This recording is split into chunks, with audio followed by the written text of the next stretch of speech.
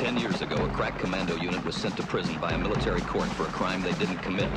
These men promptly escaped from maximum security stockade to the Los Angeles underground. Today, still wanted by the government, they survive as soldiers of fortune. If you have a problem, if no one else can help, and if you can find them, maybe you can hire Cloud9.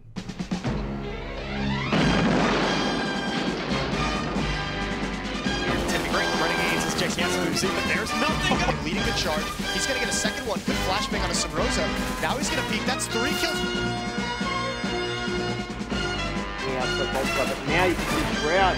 2 swift headshots there, taking down that AWP. Looking for that 30. Hey, look, Shroud and a Molotov again. Haven't seen that so far in this matchup. Gets the AK, sprays through, gonna find good damage.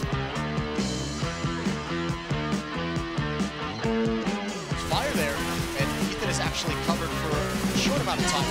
Everything falls to automatic. He's gonna have to ace this one more away now against Daps. Sees him pushing up on top, but he is caught. With the enemy, the Molotov forcing anyone away from swinging wide. Grabs the second kill, and a third one. Skadoodle, what a recovery, and all 4 kills. We'll get picked off. Molotov is gonna force up 2 plays. And the remaining play side of the Molotov gets killed. They call him Tyler Latham and he likes to eat bacon. Even if he's chill, assalamu alaikum. That's not how you say it because I am not Jewish. It doesn't matter. This is ruined.